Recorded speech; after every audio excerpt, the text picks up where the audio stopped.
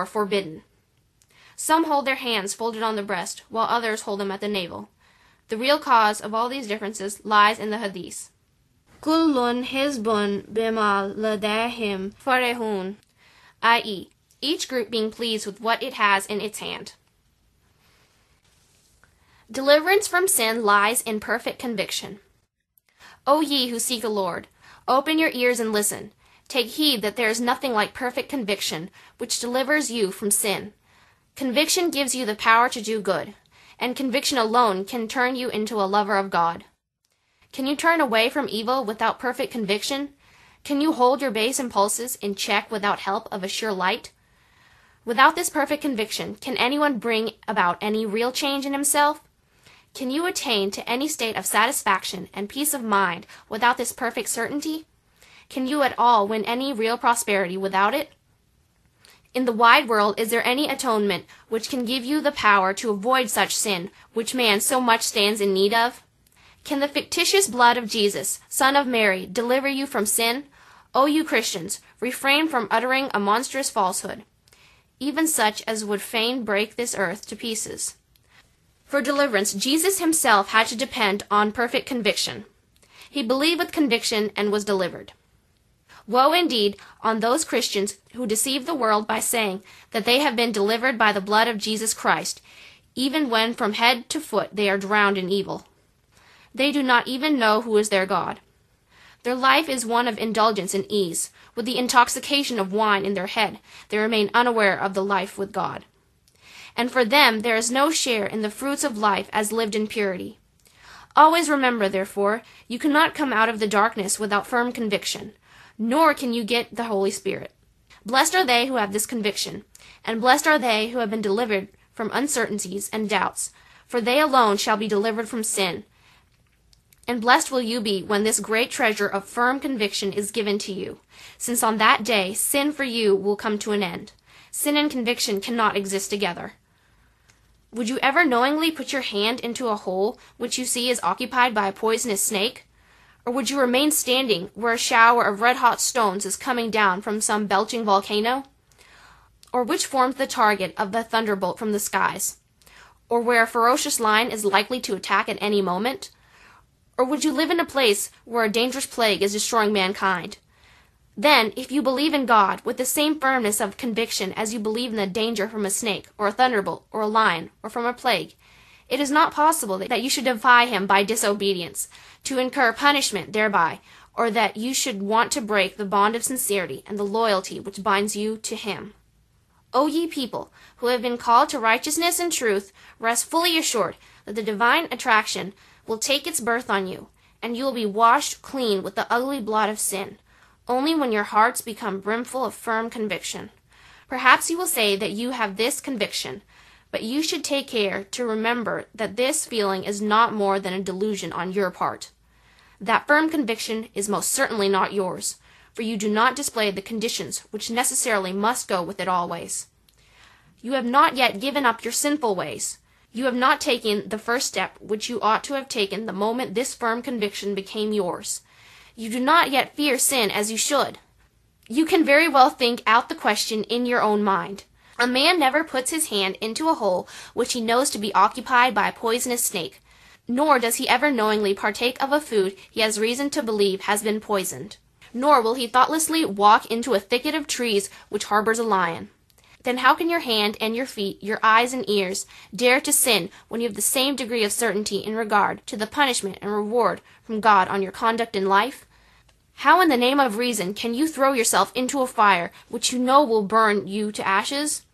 And always remember that the defensive ramparts built by firm conviction against sin are veritably as high as the heavens, so that Satan cannot scale them to get you, after you have once properly built them up. Everyone who is purified through firmness of conviction. It is conviction which gives you the strength to bear hardships, even to the extent of persuading a king to abdicate his royal throne and take the life of a mendicant. Conviction dissolves all difficulties. Conviction enables a man to see God. All ideas of any atoning sacrifice are false. For every kind of purity comes only from firm conviction. The only thing which delivers a man from sin and advances him in sincerity and steadfastness far ahead of the angels themselves, is conviction and conviction alone. All religions which fail to create this firmness of conviction are false. All religions which fail to show God by means beyond any shadow of doubt are false. And all those religions are false which contain nothing more than a handful of tales and fables about what happened in the past. Do not be satisfied with fables. God exists even now, as he did in days past. His powers too remain the same as they were in the past, and he is still capable of showing signs as he was before. Then why should you be satisfied with stories and fables alone? The religion is dead and destroyed which contains nothing more than stories of miracles shown in the past, and the people are a dead people on whom God does not descend in grace and mercy, whom the divine hand himself has not come down to purify. As a man is drawn towards the joys of this world when he sees its attractions with his own eyes, similarly a man drawn towards God when he comes to know with perfect certainty that the spiritual joys are even sweeter. The appeal of divine beauty takes such a hold on his mind that everything else appears to him of no more value than mere trash. Man is freed from sin only when he comes to know of the power of God and of divine retribution on the basis of a firm conviction. Ignorance is the root of every fearlessness, and no one will ever be found devoid of the fear of God, even to the least extent, who partakes of divine knowledge. When a householder knows a dangerous flood is advancing on his house, or that it has been surrounded by a fire on all sides, he will at once flee from it. Then how can you dare to leave your ways of life unaltered after your belief in the existence of God, in divine retribution and reward, has hardened into a film unshakable conviction? Therefore, open your eyes and carefully study the law of God operating in the universe. Do not be like rats, which only go digging and descending down into the earth. Be like a dove, capable of flying into the heavens, which feels happy only when it is flying in the pure air of the loftier regions. After taking the bath of repentance at my hand, take care of what you do not remain unaltered in your former sinful ways. Do not be like a snake that remains as much of a snake after it has shed its skin as it ever was before. Remember death, which approaches you every moment, though you remain unaware. Do your best to purify yourself, for a man can attain nearness to what is purity par excellence only when himself he becomes pure, as far as possible. The way to attain purity is prayer offered in true humility of spirit. But the most important question is how to win the blessings.